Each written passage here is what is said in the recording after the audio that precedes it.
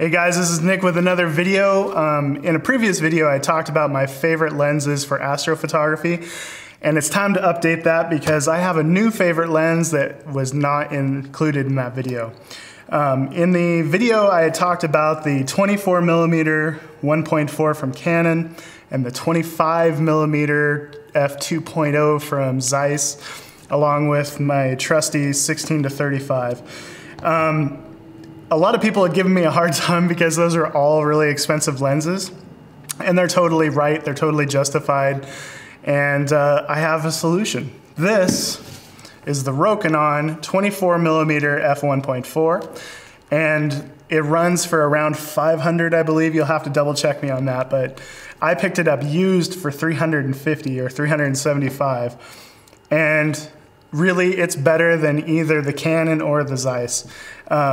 The reason it's better is because it doesn't have any of those weird distortions that we had talked about.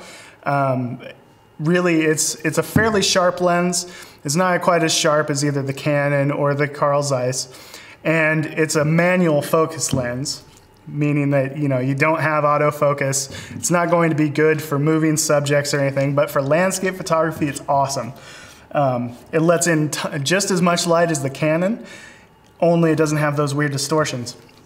It's manual focus, and it's also a manual aperture lens. So it has the dial right on the side of the lens for dialing in your f-stop. Let me show you a couple examples of how this performs for night photography. You can see that it doesn't have any of the weird distortions around the edge of the frame. It's got quite a bit of vignetting, but any lens wide open is going to have some. But for the price, this lens is really awesome. It's my new favorite lens for my night sky shots, and you just can't beat it. I would say this or the 16mm f2.8 from Rokinon, both awesome lenses for nightscapes and way more affordable than the Canon brand lenses. So anytime that I'm shooting a super wide shot, I use my 16-35 f2.8. It's awesome for the big wide shot, but when I'm wanting to zoom in on the best part of the Milky Way, I jump to the 24mm. It's awesome for video. I don't know if any of you guys are video shooters, but it's really cool to have that wide angle yet a really shallow depth of field, so it's great for that. The only downsides to this lens is that it's manual focus. That it kind of sucks, but it's not really for that.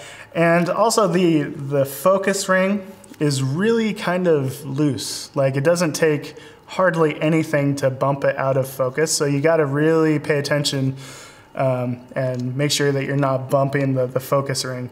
Also, I noticed that the infinity mark is not super accurate. You're going to have to manually focus it and not trust the mark on the lens. And also, because it's a manual aperture lens, it doesn't really know what the aperture is on your camera, so you have to double check yourself and make sure that it's at the aperture you think it's in. Other than that, you cannot beat the price, you can't beat the performance. This really is the best lens for astrophotography. I know I've said that before, but it really is. You gotta try it out. I don't know if you can rent this online, but it's worth checking out, and it's definitely worth the purchase.